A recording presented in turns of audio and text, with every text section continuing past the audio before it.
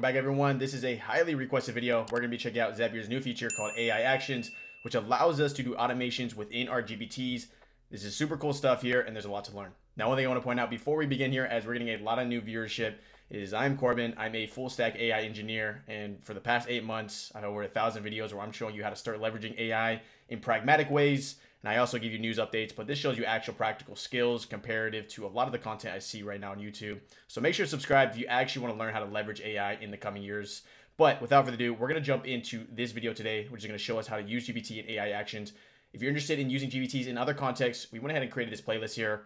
We show you how to do API calls. We show you how to make it so it's trained on business data. We show you how to make private and public GPTs. We walk through some GPTs ourselves. So there's a ton of stuff we're learning today. This is all fresh. I mean, this came out Monday, but we're doing it together. So let's go and begin.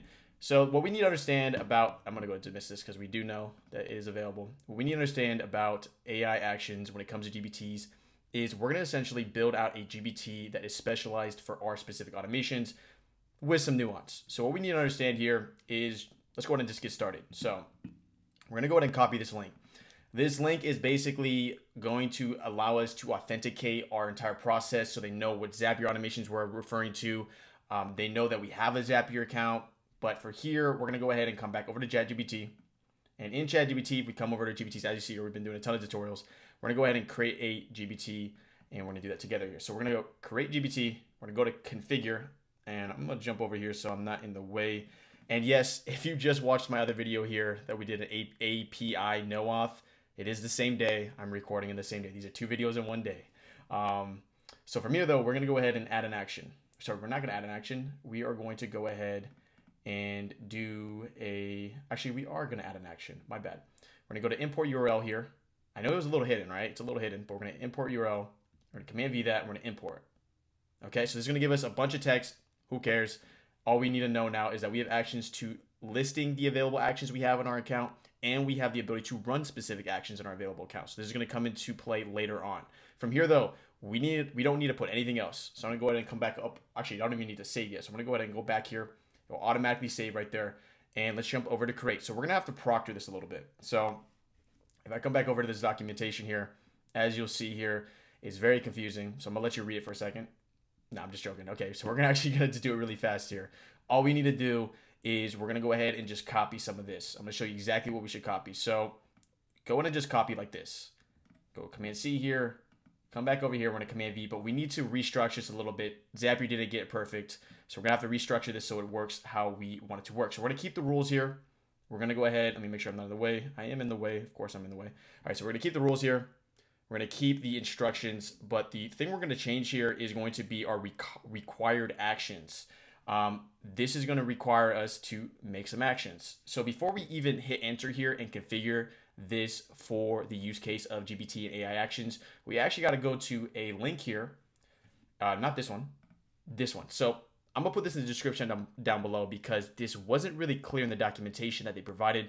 Basically, I'm not sure if you can see, I probably cropped it out, but it's essentially actions.zapier.com GPT action. Actually, let me just do this. This is the link. I'm going to go ahead and make sure I put in the description down below. This is where we build out, and if you're familiar with the plugin tutorials, we did this in the past. This is where we actually build out the actions that are going to incur within the GPT. So let's go ahead and do that. All right, I'm going to fly over here. And one thing I also want to point out is, yeah, this is all the tutorials we've done so far on other past videos. So if you're really interested in learning how to leverage it, you can check those out. But we're going to go ahead and say add new action here. And with this new action, we're going to just do something very simple here.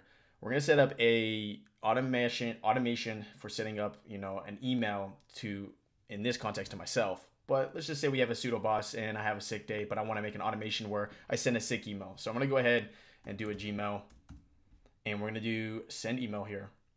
And obviously, there's a ton to learn here. Basically, all you need to know about actions is that it can integrate with anything that Zapier can integrate with. So that's over 6,000 apps now. From here, though, you're going to have your already authenticated accounts. You might ask yourself, how did this happen? You come over to manage accounts, and this is going to show you everything that's in your Zapier front end.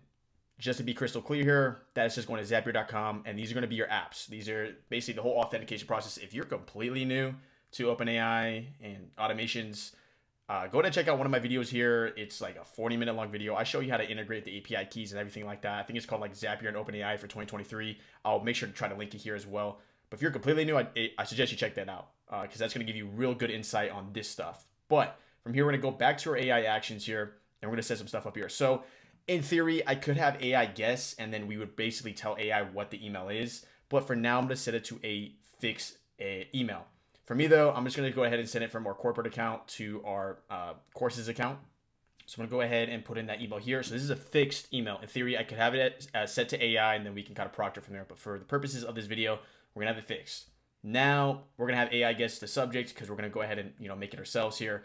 Scrolling all the way down here, you could add a bunch of stuff here, such as signature, body type, label. Most of the stuff don't care about. What we can do here is we're going to set the action name. This is very important. This is how we're going to refer to it in GPT. So I'm going to say sick email send. So we're just going to call it that. And then from here, I'm going to go ahead and require a preview before sending it. In theory, I could send it automatically, but I'm going to include that so you can kind of see the process here. And then all I need to do is hit enable action. So here's an important thing we need to understand from here on out. We need to come back over here and we need to click our enabled action.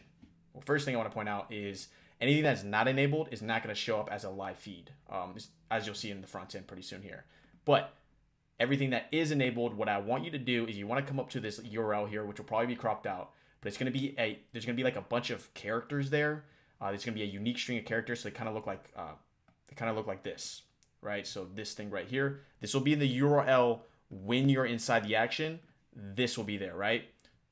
Copy that. So what that is in this context is their quote unquote action ID. This is how the code speaks to itself in order to know specifically what action you're referring to. It has the layman version, which is the sick email send. And then it has the this is JSON talking version, which is going to be that crazy code over there, or unique identifier. From here though, we can go and set this up. So what we want to do here is I'm going to just delete that real quick. And just so you guys remember real quick, if I come back over here to get started, basically we're just copying this, and you might be like, why am I copying this? Don't worry, we'll see. We're gonna go ahead and come over to Zapier Actions here. Let's come back, show all options here, and we're gonna go ahead and grab the action name. So the action name in this context is sick email send. Then I'm gonna go ahead and come over here to say action. This is where I'm gonna put sick email send, and then we're gonna go ahead and add one little bracket here. Let me find the exact way that is identified in the code. So the way it's identified in the URL itself is going to be action ID. So what we do here is we're going to do a semicolon here, and then we're going to paste that action ID. So I'm going to jump back over here. Let me grab that. Let me go like this.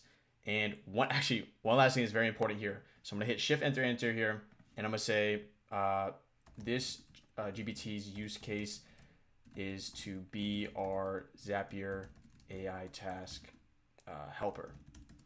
That's important. If you don't add that, this can get confused here. It won't be able to load correctly, but adding just that one line understands that everything requisite of that is for this specific use case here. Therefore, when you have future things to train, future actions to train, future things you want to do with automations when it comes to GPT, add it like this: required actions, action name, action available ID from the URL, and then you'll be good to go, and you can just go ahead and update the behavior here. So I'm going to go ahead and see. Great, perfect. How would you like, give me a profile image. This is probably not going to, actually, I don't know. Let's see what this looks like. I'm curious. Obviously, there's limits to copyright and stuff like that, but I'm curious on what GPT can come up with. DALL-E 3 engine is a lot stronger than DALL-E 2. If you've used DALL-E 2, and you haven't used DALL-E 3, I encourage you to check out DALL-E 3. You can actually put text in images now, which was definitely not available in the past. Okay, that's fine. I'm probably going to put the actual Zapier logo for the thumbnail, so you probably saw that already. But we got our nice little Zapier AI task helper here. Just for your reference, we have, there's additional stuff we need to do here. One thing that is very important here is make sure that web browsing is enabled. This is going to allow it for it to communicate. DALL-E 3 is not too important. We'll leave it enabled anyways. Everything else should be good to go here. There will be a point here where it's going to ask for authentication. One other thing I want you to know, though, if I come over here to this little schema, if you see here, where did I get that available action ID? That occurs here. So this is one of the available actions that run action, and obviously is a post. This available action ID is how it references the automation it's doing within GPT's front end. From here though, let's go ahead and paste here. At certain points here, there may be, let me do only me here, just because I don't need to do a privacy policy. There's certain points it may ask for your consent in the context of making sure that GPT can access it. So you have to say yes to that so that Zapier AI task can work. Okay, so we're going to say, what task can we do? Hit enter here. right, so we're gonna make sure we say allow here. This is probably not gonna work. I think I still have to give it a green light. It may work, it may not work. Let's go ahead and see. Okay, actually it worked, so we're fine. You may get proctored to give it a green light. It might take you to a different page. Just say yay, okay. From here though, we're good to go. Let's go ahead and do this. We're gonna say, just so you can get real clear on how this works when you add more. We're just gonna say, let's do the action. Let's do the action of sick email send. Okay, perfect. So this is gonna be able to call upon what we built in that UI from Zapier. When it comes to AI actions here, I'm going to say, can you come up with all the relevant subject description or body for this email? My boss's name is Bob. Let's see what it does. So obviously this is a pretty, niche use case. It's gonna get really more complex. So let me know in the comments if you want to see more complex tutorials when it comes to this. But basically I wanted to use this tutorial in order to show you like how it all interlinks, because I know it was a little bit confusing with the documentation. So now you have it in video format, you can kind of see what's going on. So if you feel like you've learned something so far, make sure to leave a like, helps me out here. As you see here, we got our subject, we got our body. If you don't like the fact that it did CSS, I can kind of be like, for the body, can you just output in plain text?